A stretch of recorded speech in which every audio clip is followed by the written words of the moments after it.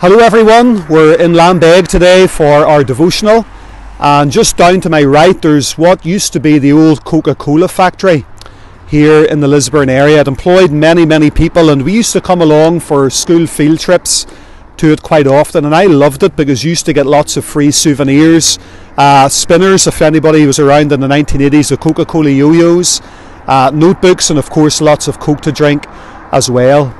And this statue beside me is Tom Robinson.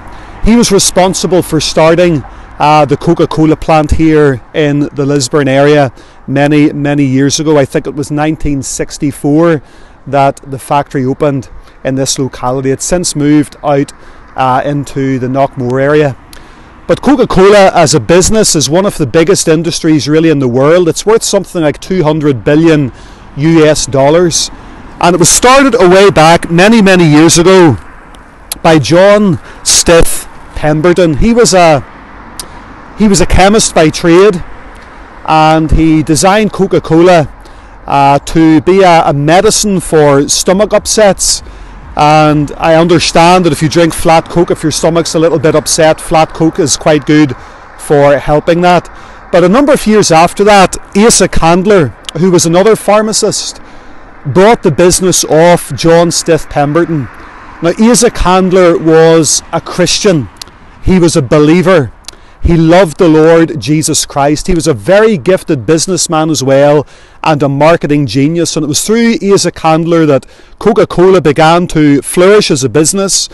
And during the time of prohibition in America, whenever alcohol was banned, Coca-Cola became a substitute for that, and sales just spiraled and rocketed.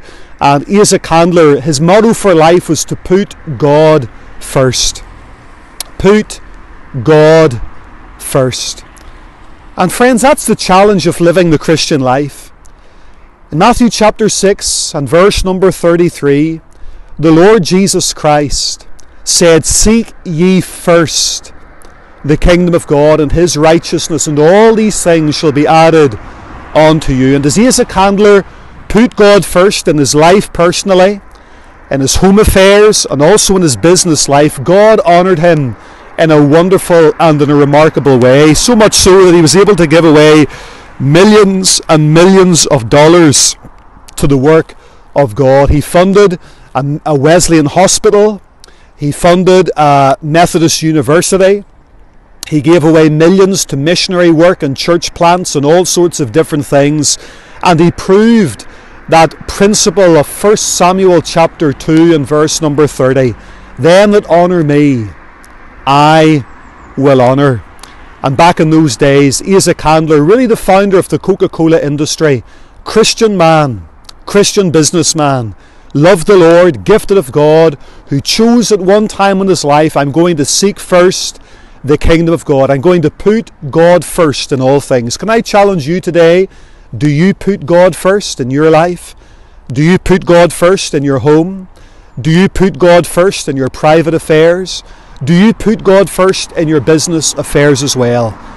Coca-Cola, nice drink to enjoy, but Asa Candler, the founder of the business, was a Christian man who sought first the kingdom of God. May we do likewise. May God bless you, and we'll see you next time.